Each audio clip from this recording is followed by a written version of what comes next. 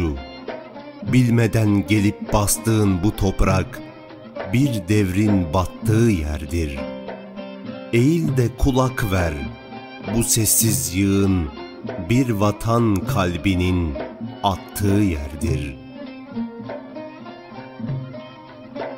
Bu ıssız, gölgesiz yolun sonunda, gördüğün bir tümsek Anadolu'nda, İstiklal uğrunda, namus yolunda can veren Mehmed'in yattığı yerdir. Bu tümsek koparken büyük zelzele, son vatan parçası geçerken ele, Mehmed'in düşmanı boğduğu sele, mübarek kanını kattığı yerdir.